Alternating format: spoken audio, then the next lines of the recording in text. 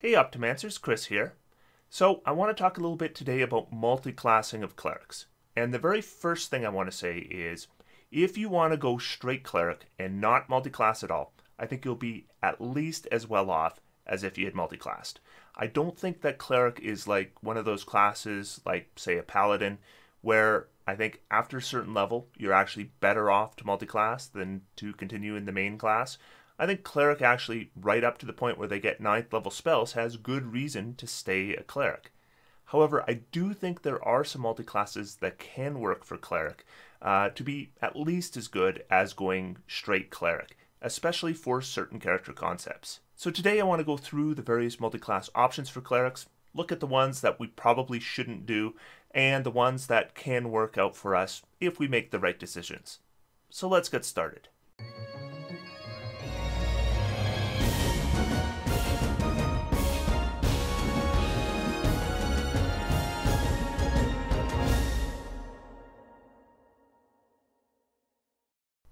So the first class we're going to look at is the Barbarian, and I don't think a Barbarian makes a great class for multi-classing with Cleric, though I do think in certain cases it can work. We are talking about a class that is going to give you 12 hit points plus your Constitution modifier at first level, as well as proficiency in Constitution saves, which can be good for a Cleric. The thing is that one of the main abilities of a Barbarian is Rage, and Rage, when we're using it, we can't concentrate on spells. And with a Cleric, we have spells we want to be concentrating on. So there is a definite conflict there.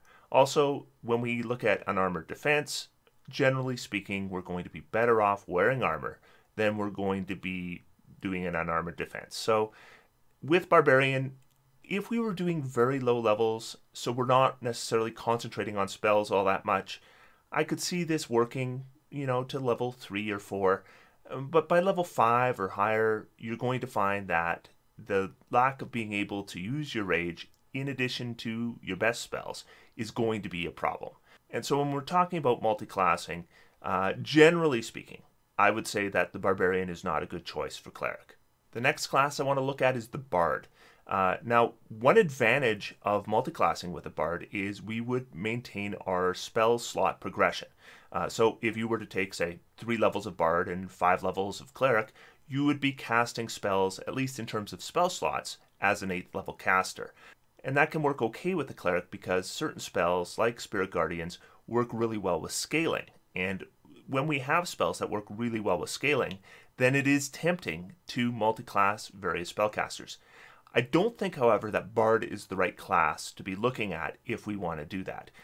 The first thing is, of course, is the ability scores don't match up. So we're going to have to worry about our wisdom, and we're going to have at least a 13 required charisma score.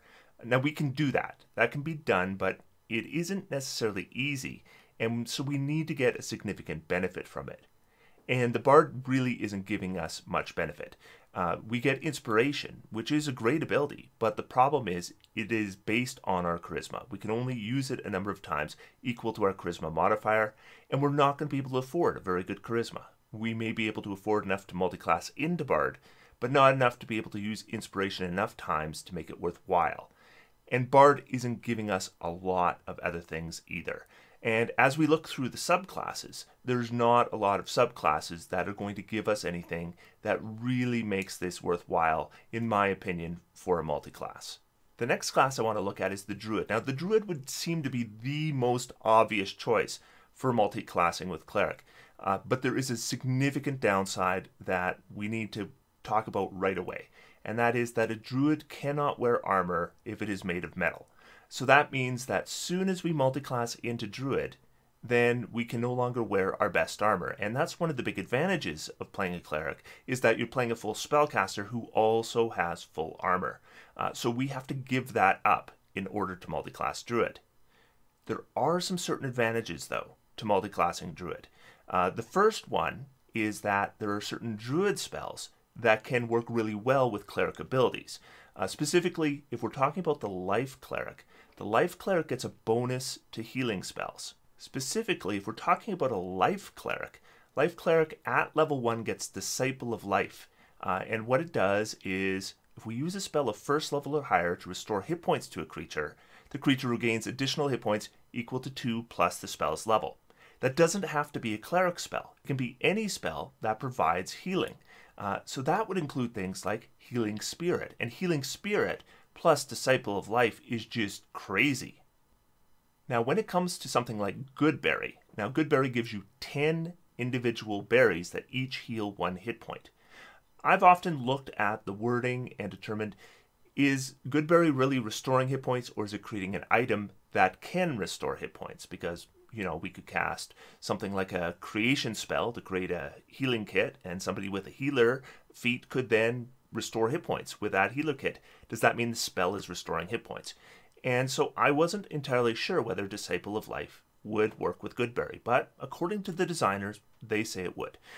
That means that a Good Berry spell, that's a first level druid spell, would heal 3 additional hit points with every berry. So that means we would get a first level spell that could restore 40 hit points of damage. Again, just an incredible synergy there. Well worth considering this multiclass. Now, if I was to do that, I would say that we might just want to dip Cleric. We might just want 1 level of Life Cleric and then go ahead with Druid, because we're giving up that armor just at that first level of Druid, so we might as well get some of the benefits of Druid as well. However, if we did want to go primarily Cleric, this could still work. I would say even 3 levels of Druid would give us Good Berry, it would give us Healing Spirit. We could scale Healing Spirit using our Cleric slots, but we do give up that armor class that we would be getting with the armor. So that is something to consider. But there is another advantage with going with Cleric Druid, and that is Spirit Guardians. Now, it is nice to think that we could do a wild shape and then be a bear running around with Spirit Guardians, and that sounds cool. The problem with it is that generally wild shapes don't have great armor class. And if we don't have a great armor class, that means we're going to be hit with more attacks. If we're hit with more attacks, that means more concentration saves, which means a greater chance of our Spirit Guardians going down. But there are certain things we can do to boost our concentration save. We could get Resilient Constitution. We might dip a class that would give us Constitution saves right at level 1. We might get the Warcaster feat. There's lots of things we can do that could really boost up our concentration saves. We can also choose certain wild shapes that might have a better armor class, and therefore be able to take less damage, which means less concentration saves. Now, the reason why I think this is worthy of considering is because of the way Spirit Guardians interacts with us when we increase our size. So here we see a Cleric, and the Cleric is cast Spirit Guardians. We can see that it extends for 15 feet around them. And I had a comment in another video asking if Spirit Guardians was a 15-foot radius, and therefore would it in fact do 15 feet all around us, and thus do 7 by 7 squares, or if it should be doing 6 by 6 squares. But the Spirit Guardian spell is not a 15-foot radius spell. It says specifically that it extends 15 feet around you. So therefore, if you cast it as a medium-sized Cleric, you can expect a 7 by 7 area of effect. And if we take out our own square from that, that means there's 48 squares of effect that we might catch enemies in. Now let's say that we turn into a large-sized spider, so a giant spider. This is a CR1 creature. A Moon Druid could do this at level 2. Well, now, as a large-sized creature, soon as we do that 15-foot area, you can see it's now an 8 by 8 effect. That's 64 squares. And if we remove the area that we're taking up, that's 60 squares. So we're talking about 12 additional squares, a bigger effect. With Spirit Guardians, this is especially good because remember, we can exclude creatures we see, like our companions, from the effect. Now, should we go to higher levels, with a Moon Druid, we could easily get to challenge rating 2 creatures if we get to 6 levels in Druid. If we did that, we could do something like a giant snake. Now we're into huge size. Now we're talking about 9 by 9 squares. That's 81 squares minus the 9. That would be 72 squares of enemy. And so on. You can even get to gargantuan creatures eventually. So that is a consideration if we are multiclassing Cleric and Druid. And if we are, then I would say that we definitely want to get at least 5 levels of Cleric to get that Spirit Guardians going. And it also means that something like a Moon Druid is especially good when combined with Cleric. but I don't see the same benefit from any of the other Druid subclasses. The next class I want to talk about is the Fighter. Now, one thing, if we do Fighter at level 1, we're going to get our proficiency in Constitution saving throws, which is always good because we're going to be making concentration saves. But like with the Barbarian, if we take Fighter, our spells are going to suffer, and our spell slots are going to suffer. Now, what we could do is if we were to take 3 levels of Fighter, we could get Eldritch Knight. That would give us effectively 1 level of increased spell casting. So if you were playing, say, a 5th level Cleric, 3rd level Fighter, that was an Eldritch Knight, you'd be casting spells as a 6th level caster. And one nice thing about doing something like Eldritch Knight is we can get things like spells like Shield. And Shield, of course, is something that a Cleric can't get a hold of. They have reactions available, so Shield would be a great addition to a Cleric spell list. Also, of course, whenever we multiclass Fighter, we automatically think of level 2 and Action Surge and how well that works with everything, and it works well with Clerics as well. So with an Action Surge, for example, we could do things like we could raise our Spirit Guardians and then maybe use our Channel Divinity in the same turn. Now, personally, I would not be interested in doing something like using an Action Surge to get an extra melee attack. With a Cleric, I don't think that's going to be a lot of value for us compared to the other things we can do. I'd be looking at Channel Divinities or spellcasting. Also keep in mind, on any turn that you cast something like Spiritual Weapon that uses a bonus action, then any action you take that turn to cast a spell can only cast a cantrip. So using Action Surge on the round you cast Spiritual Weapon, not a good idea. Now, one class that might seem like it's obvious is the Monk, and that is because the Monk and the Cleric are both wisdom-based classes, so you would think that Monk would work really well. But nothing works together here. The Monk is not increasing our spellcasting. It's not giving us Constitution saving throws. Martial Arts uses up our bonus action. We want to use our bonus action for things like Spiritual Weapon. Unarmored Defense isn't as good as wearing armor, so we're going to want to wear armor. So Monk just doesn't really give us anything here. So a Monk Cleric, I don't think it works together well at all. Now, one thing I'll mention about Monk is that if we are to do a more complicated build, Monk actually works reasonably well with something like, say, a Druid Wild Shape. So if we were doing something like Monk and Druid and then putting Cleric on top of that, then maybe we could make something work with that. The next class I want to talk about is the Paladin. Now, the Paladin, the first thing to note is Paladin is going to require Strength and Charisma, each of 13, in order to multiclass to or from Paladin. But if we were to take Paladin for, say, 2 levels, then what we could do is we could use our clerical spells to fuel smites. And that is kind of the primary reason why you would consider doing a Paladin with a Cleric build. Now, if we were to carry on Paladin to, say, 6 levels, we would get the advantage of getting that bonus to our saving throws. The problem with that is I wouldn't expect to have an amazing charisma with a Paladin Cleric multiclass unless we're focusing on Paladin. If we're focusing on Cleric, we're probably going to want to focus on our wisdom. That means our charisma is not going to be all that high. That means that that bonus at level 6 isn't going to be that high, and it's probably not worth taking that many levels. But if we were, say, focusing on Paladin, instead we're going to take a little bit of Cleric, something like 5 levels of Cleric to get Spirit Guardians and then continuing with Paladin might be an option. Or maybe 6 levels of Paladin, 5 levels of Cleric, and then move into something like Sorcerer or a Hexblade dip. Now, if we're talking about Paladins and Clerics multiclassing, one thing we should also talk about is Channel Divinity. Because Channel Divinity has specific rules within multiclassing rules in the Player's Handbook. And that is, number 1, they don't stack. So if you have a 1st level Cleric and a 3rd level Paladin, you would normally have a Channel Divinity from your Cleric, Channel Divinity from your Paladin, but you don't. You only get 1 Channel Divinity. The advantage is that you can use your Channel Divinity for either one. Now, a Paladin only ever gets 1 Channel Divinity, but a Cleric does get multiple Channel Divinities. When a Cleric gets to 6th level, they get a 2nd Channel Divinity, and then they get a 3rd Channel Divinity at very high level. I wouldn't worry about that. But at 6th level, that is easily achievable. We could get a 2nd Channel Divinity, and there's certain Paladin Channel Divinities that are really good.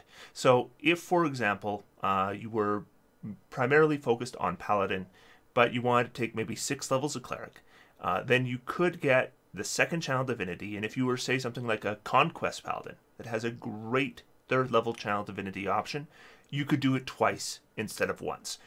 Overall, I think it's probably a bad deal because we're getting less channel divinities. We're essentially giving one up. But if we were to multiclass them and I wanted to make the most of my channel divinities, I'd be making sure that at least either the clerical option or the paladin option had a really good channel divinity. But I don't necessarily have to worry about both. If I have one that's good and one that's bad, then I'm just going to do the one that's good. So I'm not so worried about having them be both good. So paladin can work with cleric, but there is a bit of complication there. We're going to get into specific build options later, and I'll talk some more about paladin. Now, ranger is a very unpopular class in D&D, but I do think ranger and cleric make a wonderful combination. First off, when we're talking about the ability scores, there's no problem. Ranger needs a dexterity of 13 and a wisdom of 13, and then a cleric requires the wisdom of 13. So as long as we're playing a cleric that is somewhat dexterity based, ranger can really work well. Now, if I was going to go with ranger, I'd be looking at taking 5 levels, get that extra attack, and get Gloomstalker. Because the Gloomstalker subclass gives amazing abilities that are good pretty much on any build, but especially on a wisdom-based build. You're going to get Dread Ambusher and Umbral Sight both at level 3. Dread Ambusher will give you a bonus equal to your wisdom modifier to initiative rolls. As a cleric, we're going to be wisdom focused, so we can expect that's probably going to start at a +3, and eventually it's going to be a +5 to our initiative score. In addition, on the first turn of each combat, our walking speed increases by 10 feet. This is good for clerics, can help get us into range for those good spells. And finally, when we take the attack action on our first turn, we can make an additional weapon attack as part of that action. So it's an extra weapon attack we get in addition to our increased speed, in addition to the initiative bonus. And finally, if the attack hits, it does an extra d8 damage. So more damage, more attacks, higher movement speed, and initiative bonuses. That's just one ability that the Gloomstalker gets. The other ability they get at level 3, Umbral Sight, might even be better. First thing it does is it gives us a dark vision of 60 feet. If we already have dark vision, it increases by 30 feet. So then it becomes a 90-foot dark vision. But the big thing here is we're adept at evading creatures that rely on dark vision. So while we're in darkness, we're considered invisible to any creature that relies on dark vision to see you in darkness. What that is essentially, if you're in darkness, you're treated as having improved invisibility to anyone who's trying to perceive you with dark vision. Improved invisibility is an amazing effect that would normally require concentration. If we have a Gloomstalker Ranger and we can be in a fight in darkness, we're going to get that for free, no concentration required. So if we combine that then with extra attack at level 5, we can do quite a bit with a Gloomstalker Ranger / Cleric. And keep in mind that a Ranger is going to be giving half their level in terms of increasing spell slots. So if we're multiclassing, say, a 5th level Cleric with a 5th level Ranger, they would be casting spells as a 7th level caster, so they would have 4th level slots. That means you could upcast your Spirit Guardians to a 4th level slot. The next class I want to talk about is the Rogue. Now, with the Rogue, generally I wouldn't consider more than a single level of Rogue, and I would do it at a dip at 1st level. If we dip Rogue at 1st level, it's going to give us a few things. We're going to get expertise in a couple skills, we're going to get 2 additional skills known, and we're going to get a sneak attack of 1d6. Now we're going to be giving up some spellcasting in order to do that. The reason I wouldn't take Rogue to 2nd level is then the Cunning Action ability, although I think it's a really good ability, it also uses up our bonus action, and there's conflict there. Again, we're going to want to be doing things like Spiritual Weapon, that's going to be using our bonus action potentially every round. So we won't be able to combine that with Cunning Action. Now, Rogue requires a dexterity of 13, so this is something I would consider if I was playing a Cleric with medium armor proficiency. One thing I hear about a lot is if you did want to play a tricky Cleric so that they're kind of roguish, a 1-level dip in Rogue is kind of the answer. It's going to give you the skills you need, it's going to give you the sneak attack, it's going to give you the expertise. And then when you go into Cleric, we're already going to be able to use the weapon we need, the rapier, so you could play that style of Cleric as long as you dipped Rogue at level 1. Again, with the Rogue, like many of the other martial classes, we're giving up that level of spell casting, and that hurts a little bit. Now, what about the sorcerer? So the sorcerer, I talked about the bard already. As a full caster, you get the advantage that you are going to increase your spell slots as if you had gone straight class, and that is good. Now, the thing I like about the sorcerer over something like the bard is we're going to have a constitution saving throw proficiency, which means if we take sorcerer at level 1, we're going to have that proficiency. That means better concentration saves. Now, as I go through the sorcerer subclasses, the one that jumps out to me is definitely Divine Soul. And the reason I'd be interested in Divine Soul is because of their first level ability, Favored by the Gods. What this does is if we miss a saving throw or an attack roll, we can roll 2d4 and add it to the total, potentially changing the outcome.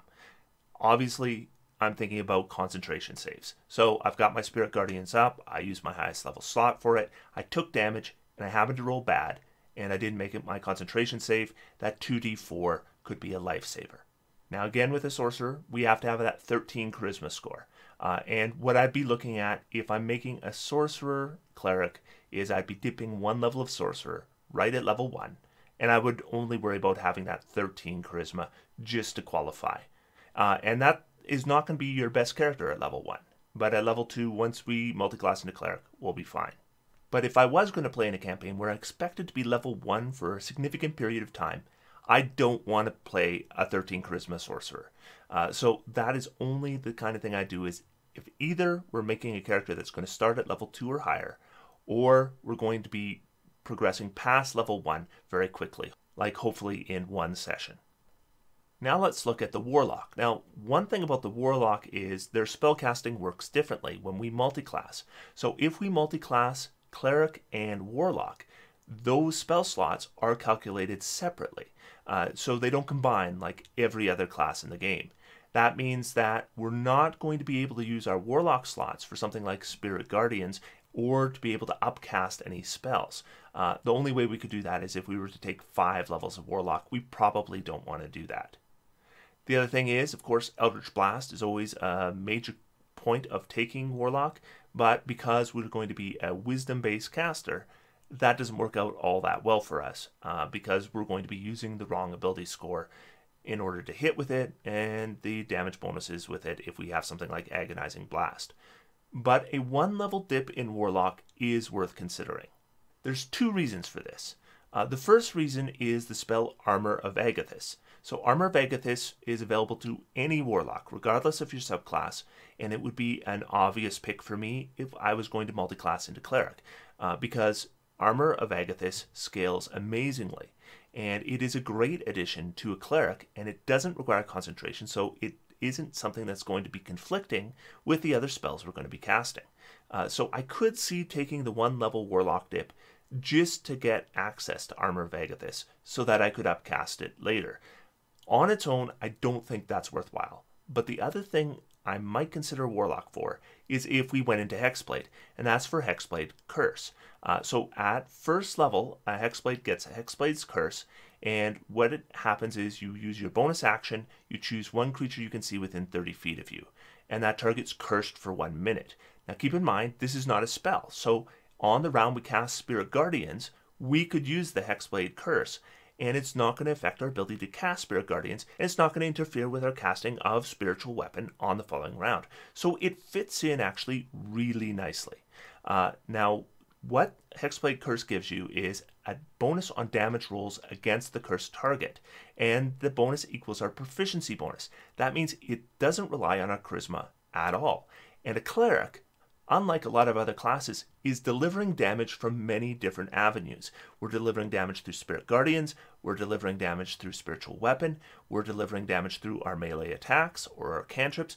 Potentially 3 times a round we're doing damage, and with Hexblade Curse, that means we'd be getting that bonus 3 times around. And again, because it's based on a proficiency bonus, not on our charisma bonus, it is going to scale with our level and deliver more damage every round as we go up in level. That's really quite good. We can do a Hexblade Curse with every short rest. So whenever we're fighting something that's really big and tough, a Hexblade Curse with a Cleric fits just really nicely, really easily, really effectively. The next class I want to talk about is the Wizard. Now, the Wizard, again, doesn't seem like an obvious choice, but like with the Sorcerer, like with the Bard, we get the advantage that we are going to be increasing our spell slots as if we had gone straight Cleric, which means that when we have spells that scale, like Spirit Guardians, Wizard levels or more Cleric levels makes no difference. Now, just like Bard or Sorcerer, we're dealing with an ability score that probably wouldn't have been our primary score. So in this case, you need an intelligence score of at least 13 to qualify for Wizard. Wizard also isn't giving us Constitution saving throw proficiency like a Sorcerer is, but there are a couple reasons why I consider Wizard, and in each case, I'd probably be looking at multiple levels of Wizard. The first is, if I'm playing a Tempest Cleric, the multiclass I hear about all the time is the Storm Sorcerer. Now, I understand that Storm Sorcerer, Tempest Cleric that deals in thunder and lightning sound like they are the perfect combination. But if we look at the abilities of the Storm Sorcerer, they don't really mesh all that well with Tempest Cleric. We're not getting all that many lightning spells with any caster. We are getting like a free disengage when we cast, but really not much more than that. Wizard, I think, offers a lot more, and that's if we go with Evoker, because a lot of these evocation spells we're casting, like our Shatter, or if we are multiclassing to get spells like Lightning Bolt, they're going to have friendly fire. And if we can avoid the friendly fire, like an Evoker can, that can mean more targets getting hit by our maximized effect. So laying down a Shatter that is maximized is reasonably good. But if we can lay down a Shatter that is maximized and can ignore friendly fire, that is so much better because we can often hit many more enemies. One thing to keep in mind though, is if we're thinking of taking 2 levels of Evoker and then going with Cleric, then we're going to end up with spells like Call Lightning. And Call Lightning is a conjuration spell, not an evocation spell, which means it doesn't qualify for the Evoker Sculpt spells. If we're doing that combination, I'd say you're better off doing the 2 levels of Tempest Cleric and then going straight with Wizard. The other Wizard multiclass I'd consider strongly is the War Mage, because the War Mage gives you that ability where you can use your reaction to get a +4 to any saving throw. That's huge on any class where you really want to boost your saving throws, and Cleric is one of those classes. So 2 levels of War Mage on top of a Cleric, especially if we did, say, 5 levels of Cleric and then we dipped for 2 levels of Wizard and got War Mage, that would mean that we wouldn't slow down our progression of Spirit Guardians at all, and we would have a +4 bonus to our concentration save when we needed it, as well as a bonus to all the other saving throws we make as well. Also, we're adding things like the Shield spell, Find Familiar spell, really nice boons for a Cleric build. The final class we're going to talk about is the Artificer. This is an Eberron class, though it is sometimes allowed in other campaign worlds, so we should talk about it. If we take a Artificer for 1 level, it will improve our spell slot progression as if we had taken a full caster. That's just one of the unique features of an Artificer is, although it's a half caster, if you take only 1 level, you still get that full level of spellcasting progression. That means 1 level Artificer as a dip is pretty tempting. It's going to give us our Constitution saving throw proficiency. It ends up with a very similar synergy to Sorcerer. In really no case can I really see taking Artificer beyond level 2. And level 2 I could really only see if any of those infused items that an Artificer gets are really attractive to you, maybe in a low magic campaign setting. Otherwise, a 1 level Artificer dip gives us a similar benefit to 1 level in Sorcerer. So let's talk about some multiclass builds that I think might be effective. The first one I want to talk about is Moon Druid 2 and then straight Cleric. So I already talked about how this affects our Spirit Guardians. But one thing we could do to that, because I talked a little bit about armor class and how that can be an issue, is we could actually add 1 level of Monk right at level 1. So if we did Monk 1, then Moon Druid 2, and then straight Cleric after that, we would get the advantage of being able to do a large-sized creature with our Spirit Guardians, thus affecting a greater area. But we'd also get the advantage that unarmored defense would give us on top of the wild shape that the Moon Druid did. Because although I mentioned when we talked about monks that unarmored defense is not as good as armor, I'm not changing that, it's not as good as armor. It is better than no armor. And that's what you're doing when you get a Moon Druid and you wild shape. Now, when we look at unarmored defense for a monk, combined with a Moon Druid, keep in mind that any natural armor of the creature you don't get. You're only going to get your wisdom modifier plus the creature's dexterity modifier. That will be your new armor class.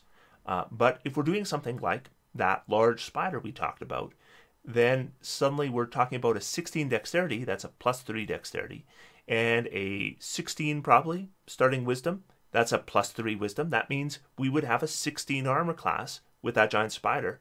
16 armor class isn't amazing, but for a wild shape, it's actually pretty amazing. It's not a terrible armor class. Combine that with something like a variant human getting Warcaster feat, so we get advantage on those Constitution saving throws. And then once we get Cleric 5, we're talking about an 8th level Cleric that could cast a 4th level Spirit Guardians that would cover a greater area and be pretty hard to drop. So that's a combination I think could work out okay. Second combination that I think could work out is if we went with Favored Soul Sorcerer 1, Hexblade Warlock 1, and then straight Cleric. The advantage of this build is we would only be behind 1 level in spellcasting, and we would have more first level slots because we can use our Warlock slots, of course. And our Favored Soul Sorcerer would give us our Constitution saving throw, it would give us our shield spell, and it would give us Favorite of the Gods, so we could further boost our concentration saves when we need to. Hexblade Warlock would give us our Hexblade Curse and Armor of Agathis, and then we could go straight Cleric after that. And I think that would not only have a great saving throw for Constitution and for concentration saves, but it would also deliver more damage than your average Cleric because of Hexblade Curse. Now, if we wanted to go instead with an intelligence-based build, I think we could do something pretty interesting if we went Artificer 1, War Mage Wizard 2, and then straight Cleric. The advantage of this over the previous build is there's no loss of spellcast progression at all. We have full spellcasting progression here. We have Constitution saving throws. We're going to have a +4 on any saving throw we need. We're going to have access to spells like Shield and Find Familiar. So this really could work out nicely as well. The next one I want to talk about is if we want to concentrate a little bit more on melee, we could do Favored Soul Sorcerer 1, Paladin 2, and then Cleric. So Favored Soul Sorcerer 1 would give us our Constitution saving throws and Blessing of the Gods to further improve our concentration saving throws. Then Paladin 2 would give us our ability to smite. So we could use our spell slots that we're getting through Sorcerer and Cleric in order to fuel our smites. And then our Cleric in order to get things like Spirit Guardians, etc. The next multiclass I think is pretty good is if we went with Eldritch Knight 3 and then straight into Forge Cleric after that. And what I'd be looking at here is if I wanted to get a Cleric that had the best possible defense, I think this would be an interesting way to go. Because Eldritch Knight 3 would give us things like our shield spell. We could take the defensive combat style, add it with a Forge Cleric's ability to magically enhance their armor, and the other defensive abilities that I talked about in the subclass video. This combination would be a defensive marvel. The next one I kind of talked about before is Gloomstalker 5, and then go into Cleric, but go into Life Cleric. Because one thing about the Ranger that I didn't mention before was that a Ranger also gets Good Berry, and a Ranger also gets Healing Spirit. And a 5th level Ranger gets both of those. So if we went Gloomstalker 5, we're getting all those great advantages that I talked about with Gloomstalker. Yet we're also getting all those great advantages I talked about when multiclassing a Life Cleric and a Druid, and we're not having the armor restriction that we would have multiclassing Druid and Cleric. So I do think Gloomstalker 5 and Life Cleric can be better, just straight better, than going with a Druid Cleric in order to get that advantage. So what if we want to play the character that is going to need the Charisma or the Intelligence ability scores in order to do the multiclassing? How would we work with our ability scores? Well, first thing, if we're going to play a Cleric that is going to need Charisma, such as a Sorcerer or Warlock multiclass, then I would really look at the Half-Elf. Just because we're getting that +2 bonus to Charisma, but we still can get a +1 bonus to Wisdom and a +1 bonus to our Constitution or our Dexterity or Strength, depending on the kind of armor we're planning to wear. So even with a standard array, we could make this work. You would put the 15 in your wisdom, which would become a 16. We would put a 13 on our constitution, which would become a 14. Dexterity of 14, which we could combine with medium armor. Then we would have a charisma of 12, which would become a 14, which would meet our multi-class requirements. And then an intelligence of 10 and a strength of 8. So it's actually really easy to make that work if we take half elf. So then when we do that multi-class, not hard at all. Now, if we needed to do, say, intelligence, like, for example, if we were going to do artificer or wizard, it's a little bit harder because we're not going to get that great bonus with the half-elf because that +2 charisma isn't doing us any good. So I'd be looking at races that give bonuses to wisdom, intelligence, constitution, and or dexterity. And you can still make it work, but you probably are going to need a point buy. So if we were going to play something like, let's say, a wood elf, we could make this work. We'd have a wisdom score of 15, would become 16, intelligence score of 14, high enough, constitution of 14, dexterity of 12, which would become 14, strength of 8, charisma of 8. So those multi-class restrictions, they're not easy to get around, but we can do it. And generally what we'd be looking at is we're looking at probably having a 14 in either dexterity or our strength, depending on the kind of armor we expect to wear. That means that this kind of cleric tends to not be as effective if we're going to play a melee cleric. We're probably going to be better off if we're playing a cantrip cleric. If we were playing a melee cleric, essentially you would be stuck with a 14 strength. I don't really see a way around that unless we were going to be having a wisdom score of less than 16 to start or a constitution score of less than 14 to start. Neither of those would I recommend. So that is all the multiclassing I think works really well with cleric. It's also all the multiclassing I don't think works really well with cleric. And so if we're going to play a cleric, something to think about if you want a multiclass. What is the advantages of that multiclass, and is it worth what you're giving up? Now, again, if you're not sure about it, I recommend going straight cleric. There's no build I talked about here that I think is better than cleric straight from level 1. Some of them will be better at higher levels than a cleric. Some might even be better at lower levels than a cleric, but cleric is always going to have advantage at some levels if they just go straight class. So if in doubt, just go straight class cleric. It's not one of the greatest classes for multiclassing. But if you do want to multiclass, if you don't want to play the same cleric every time, those are some ideas as ways to make a cleric reasonably effective through a multiclass. So I hope you enjoyed it. If you have any multiclass ideas that I didn't consider, please let me know in the comments down below. Otherwise, until next time, I'm going to sit back, relax, and have some fun. D&D is for everyone. Thanks, Optimancers. See you next week.